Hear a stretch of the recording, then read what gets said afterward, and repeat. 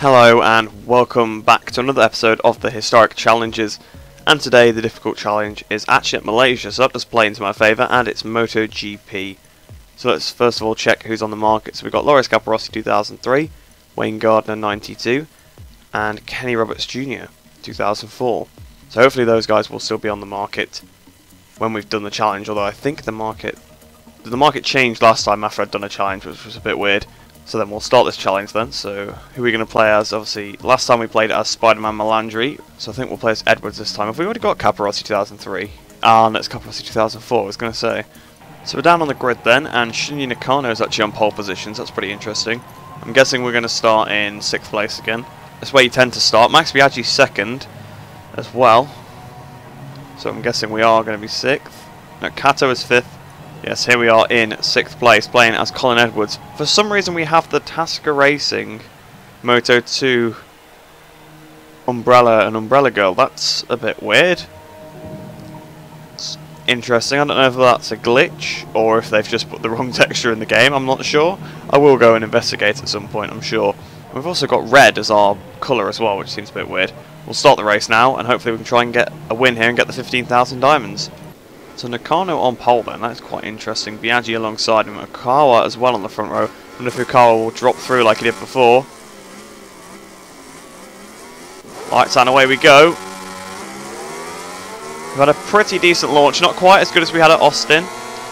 But here we go now on the second phase of the acceleration. We hit the front as we hit the brakes for turn 1 here. We've gone in way too wide into the first corner. Biaggi's got back through, so is Okawa. We have a contact with Nakano there. I think Kato's trying to go around the outside. Someone's gone wide, there's been a crash. Dojiro Kato's gone down. Shinya Nakano's come straight back underneath us there. I'm trying to run it around the outside of Nakano. He's got back in front of us with the wrong gear completely. So we hit the brakes once again. Oh, I've lost the front. Oh no, oh dear. So hopefully we'll go a bit better this time, not crash. So waiting for the lights to go out. Lights on, away we go. We've had another pretty good launch. So to go past Okawa, they go past Biaggi. We've hit the front much earlier this time, hitting the brakes again. Hopefully we don't go in so wide, but we've done exactly the same thing. In fact, we've gone even wider this time.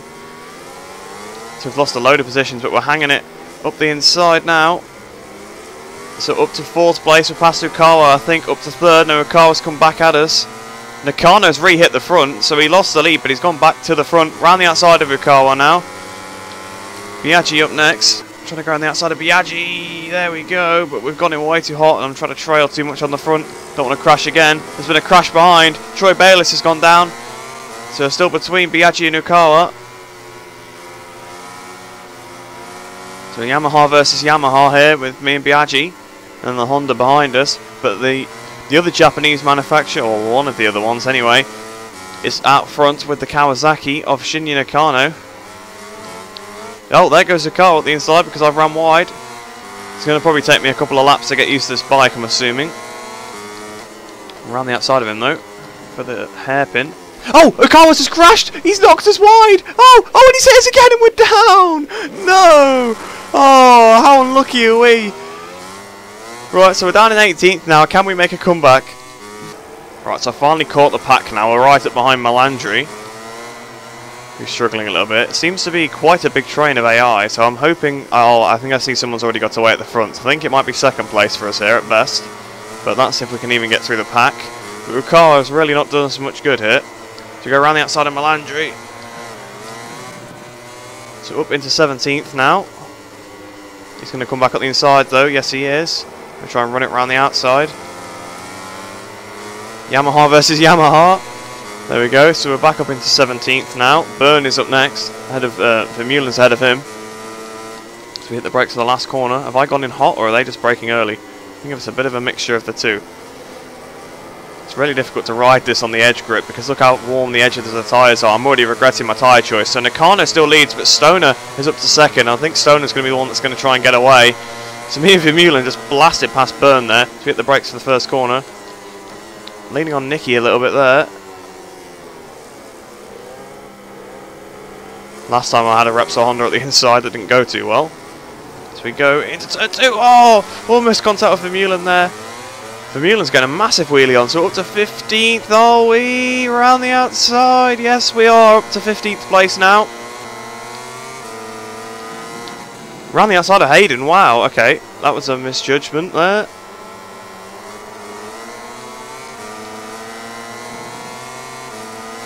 So here we go, so we're approaching the hairpin. I feel a bit of deja vu going around the outside of a Repsol here, to be honest. Oh, we've clipped Simoncelli. So we go around the outside of Simoncelli anyway. Oh yeah, actually you can ride on that curb now. I was thinking it was last year and I thought I was going to crash, but I forgot the curbs don't absolutely destroy you most of the time now. They do still sometimes, but not so much. Look at the tyre wear. The tyre is already half gone. Well, I suppose we're about halfway through the race. After we've completed this lap, it will be over halfway through, but the tyre on the right-hand side is gone already. We're closing up to Kenny Jr. ahead of us. So it's been not a bad comeback so far, but yeah, Stoner's hit the front, and Stoner is lapping so much faster than me. He's lapping about 2 seconds quicker because I'm being held up by these guys. So past Kenny Jr. now. Who's up next? Gibernau. Gibernau's pushing Dovey wide, it seems. We're going for the move on Dovey into the hairpin. We've hit Gibernau now. We've now got moderate damage instead. We've now had Gibernau off. That has really not gone very well here. Dovey still got back past us after all that as well. So we've just basically rammed Gibernau out for no reason. So we're at the hairpin again. So we're going to try the move on Dovey again. Hopefully we don't hit Lorenzo. Oh, well, we still did, so. The AI just seemed to squeeze you close to the corner on the exit. But Lorenzo's made a bit of a mistake here. Can we? Oh, we can't muscle his way through. Dovey's just hit me. Dovey's almost had me off. So there's Lorenzo ahead, then there's Rossi ahead of him. I don't think we're going to get much higher up because the tyres are so gone. Dovey's just gone so hot. It's unbelievable. Back up the inside of him. And he's come back at us again. So we've been stuck behind Dovey for 2 laps now. It's ridiculous. So we never did recover from Ukawa absolutely destroying us at the hairpin. So it's another attempt yet again. But we do know that it's Stoner now is the AI you have to watch out for, because he's the one that got to the front and he was absolutely gone. He was about 5 seconds in front of everybody. I'm sure it was something like that. It looked like that anyway from down in 11th place. Oh, someone's gone really wide for the first corner. I think it's Ukawa. Oh no, it's Max Biaggi's gone down. Max Biaggi's gone down. I think it might be Ukawa as well though. Kato's right behind us. Oh, there's another crash. Barros is down. Why all AI crashing? So at the end of the first lap then, we are 2 seconds in front already. It's Stoner's 7th, so we can try and pull out a bit of a gap. We should be able to have this one. The end of the second lap. 3.8 seconds. So basically what I found out by doing these challenges is that the AI suck when you get far in front of them. There's a crash. Stoner's down. Right, that's pretty much our only opposition gone now, I think. And he took Melandri with him, it seems. Oh, Stoner's crashed again. Oh, we are in big trouble here. I've been running Power Mode 1 the entire race. I've got 1.8 laps of fuel left. And we're on lap 5 of 7. So that's not enough fuel. So we're going to have to go into 0 and hope we don't run out, because I've not been using excessive fuel. But I think there's a glitch sometimes with the game where you don't have enough fuel. Right, we saved a lot of fuel on that lap, so I think we should be okay now. Ah, Stoner's is on 1:59.4, so that's why he was the one we had to watch out for, because he's about 1.5 seconds a lap faster than me. But the thing is, he's crashed twice, so he's been absolutely no threat to us. It's why I wanted to build out a gap, because I'd seen the times he could set in the previous ones, and the other AI couldn't even get close to that. They were nowhere near him. So he's setting these 59s. So I'm thinking, oh, I'm going to have to, massively get away, and he might reel me in, and then he crashes twice. And so over the line, start the final lap then. We actually started to run out of fuel again. The fuel seems very weird. I know it's supposed to be the amount of fuel you have left in the current power mode, but then we had way too little. And then I got it up to probably about half a lap too much, so I put it back into power mode 1. And then I ran out, I wouldn't have had enough fuel again, so I'm going to just leave it in 0 to the end of the race now. But yeah, it's been a very easy victory, just because all the AI except Stoner are terrible. And Stoner crashed, so about 1 million times. I think he's still battling with Melandri. So I think he's just caught up to the other AI that have crashed once, basically. So he is like genuinely a head and shoulders above the rest. It seems to be how these challenges work. They make one of the AI extremely fast, and they make them start a bit further through the pack, so they have to come through. Because obviously we had Barros in the first one. Austin was ridiculously fast, and then Lawson was ridiculously fast at Thailand compared to everybody else. And then this one, it's Stoner, but Stoner crashed in this one, so it made it quite easy. I think even if he crashed once, he would have still got second, to be honest, just because of how much faster he was than all the other AI. But I took advantage of getting to the front and pulling out a big gap, you know, thinking that he'd probably start to hunt it down, it would be a close battle, but then he crashed, so kind of ruined it a bit, didn't it? Our tyres are holding up pretty well considering we're on the last lap, must be said.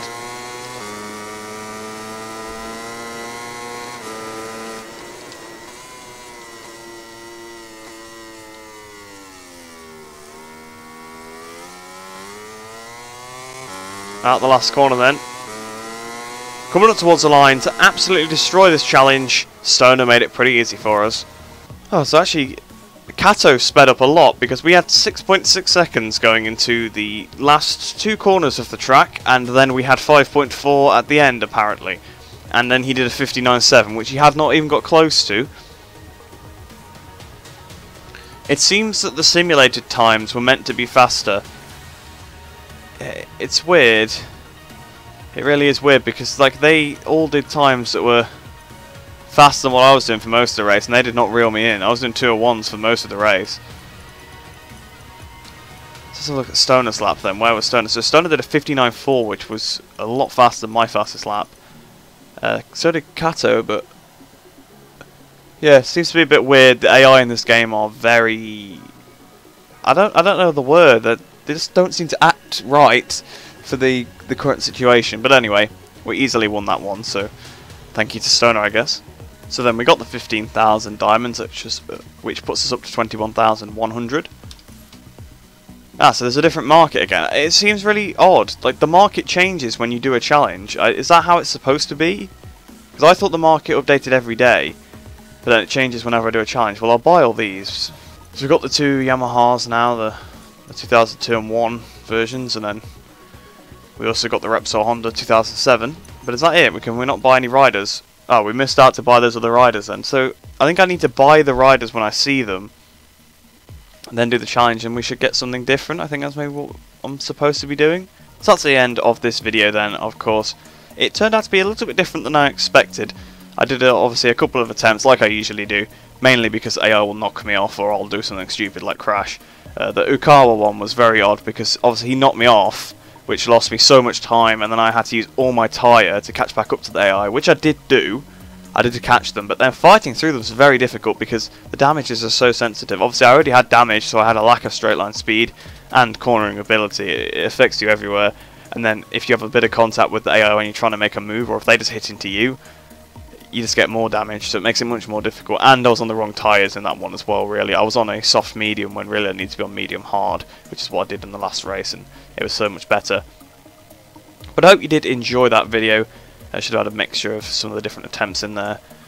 It seems to be a bit chaotic in these challenges sometimes, and I hope you do enjoy that. But like I said, I hope you did enjoy the video. Enjoy the rest of your day. Hope you're staying safe, and I shall see you in the next video.